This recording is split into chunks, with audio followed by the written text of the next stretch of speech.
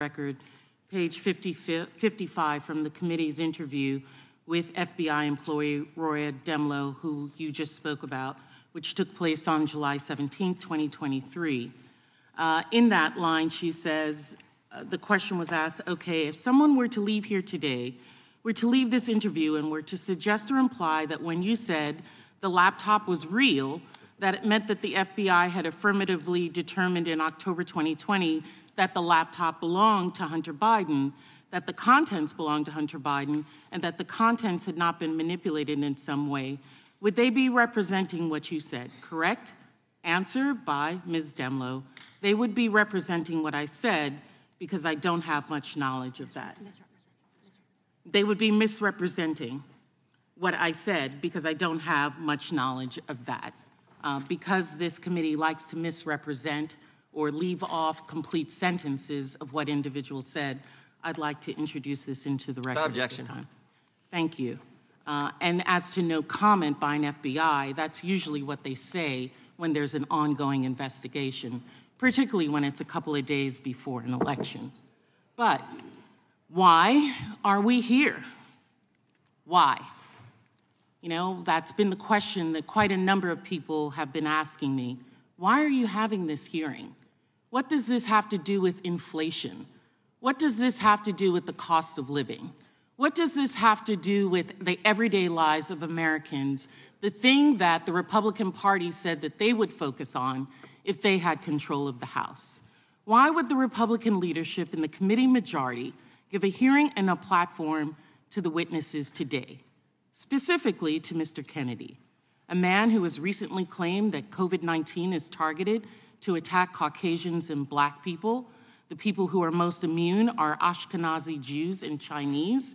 And before that, in his film, Medical Racism, The New Apartheid, that film stated that COVID-19 vaccines do not work for Black children because of their, quote, kick-ass kind of immune system, that hyper, superhuman, subhuman kind of language. He also said, even in Hitler's Germany, you could cross the Alps to Switzerland.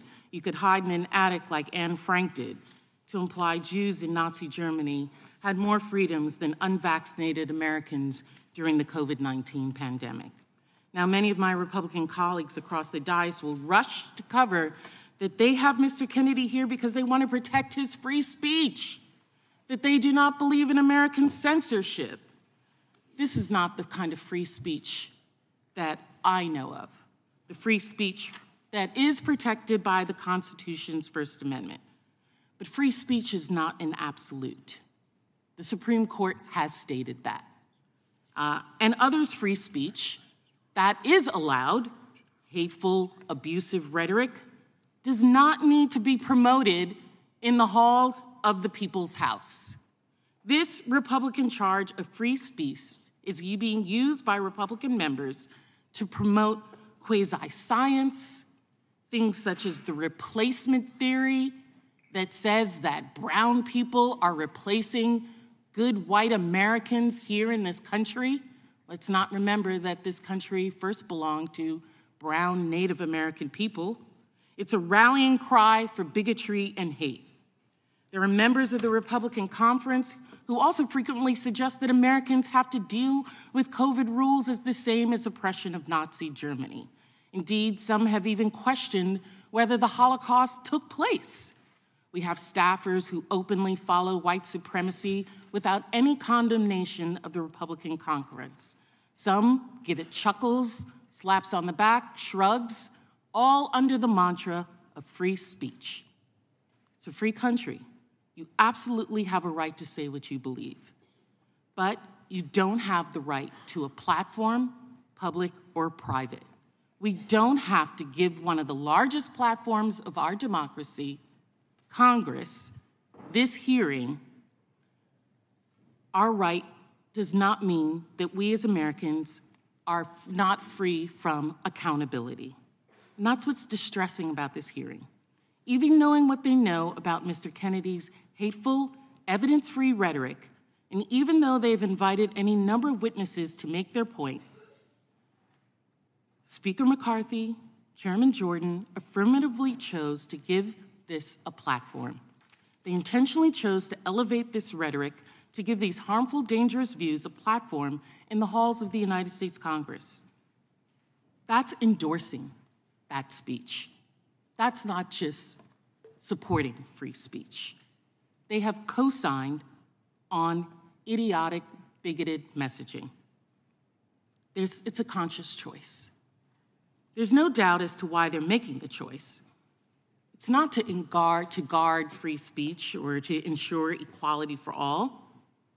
All of this, as you'll hear throughout this hearing, is to show us by their conduct over and over and again that any attack on Joe Biden to get Donald Trump back in the White House is what they need to do.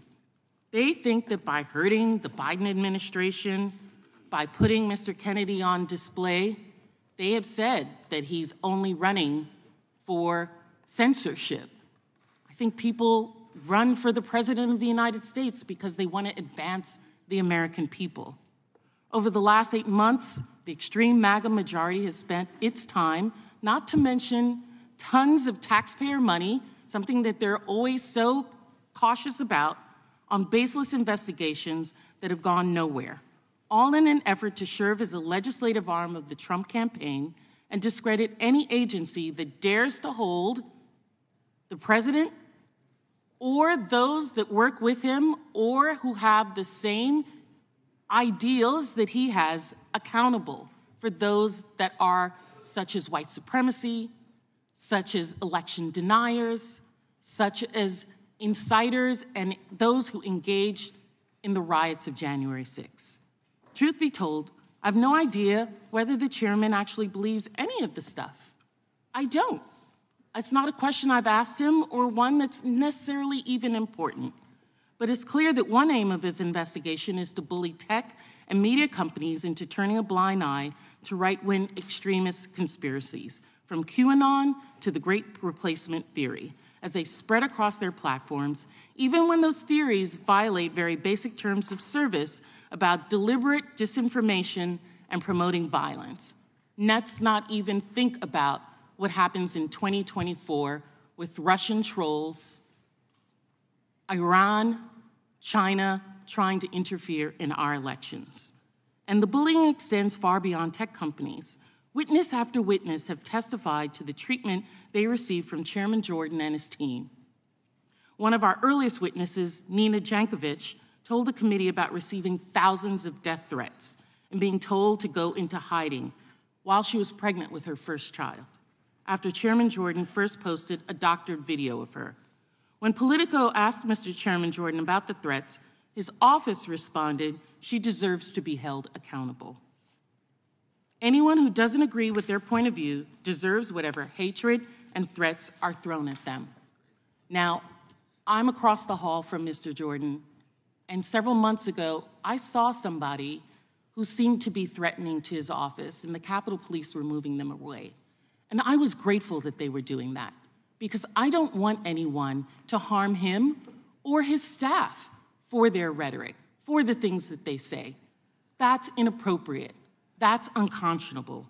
Another witness, this one a current member of federal law enforcement who spent years protecting Americans from harm, described receiving threatening mail not just to her work office, but to her home address. Someone out there has figured out where this person lives and is targeting them based on disinformation this committee itself spread. She summed it up in a single sentence: "I'm frankly scared." And why does the chairman send this movement to intimidate witnesses? To change their behavior, of course, to make it less safe for law enforcement officers to enforce the law, and less likely that researchers and companies will combat the spread of hate and violence online. One witness, an academic whose organization helped identify disinformation threats to election processes and procedures, described the threats sent to him and his family in detail. When the Republican staff asked him if he would consider performing the same research for 2024 elections, he said, quote, "Since this investigation has cost the university now approaching 7 figures in legal fees, it's been pretty successful, I think, in discouraging us from making it worthwhile for us to do a study for 2024. Another witness, a researcher who analyzed massive data sets to assess the way that rumors spread online was explicit and personal about the effect of the threats on her life. I mean, quite frankly, I don't have kids, and if I did, I would no longer be doing this work. I'm worried about my students. I know they're worried about doing this kind of work because of these kinds of threats and what they see that I'm going through. And at the same time, I just think the work is so important, and I want to make sure it keeps going. So I don't want to step off that stage. I think we have like special skills that can be really useful and helpful and help our country grow stronger. And this is having a chilling effect. And it's not just me. Other researchers are experiencing the same thing. These are the fruits of this committee's majority investigations. If MAGA Republicans agree with you, you're given a platform to spread any conspiracy theories, no matter how harmful. And if they disagree with you, you get death threats until you have to go away. These folks have a plan. They want to force social media companies to promote conspiracy theories because they think that's the only way their candidate can win the 2024 election. They want to bully the experts into abandoning their work on disinformation to pave the way. They want to give expression to the most vile sorts of speech here in this committee room because it prepares the ground for their own conspiracy theories and pseudoscience. And they apparently don't care how many people are hurt or die as a consequence of their actions, either through lies about vaccines or threats to the safety of witnesses, because nothing is more important to them than power. It's a free country. Both Chairman Jordan and Mr. Kennedy are free to say whatever they want. It's the chairman's right to promote any of the views he wants to promote. But that freedom doesn't mean that the rest of us can't see what they're doing and demand something better from our representatives, from my colleagues, from this Congress. Be better than the witnesses, my colleagues. Let's be better. Let's get about the business, the real business of the American people, and stop the division, the divisiveness that is being promoted through this committee. I yield back.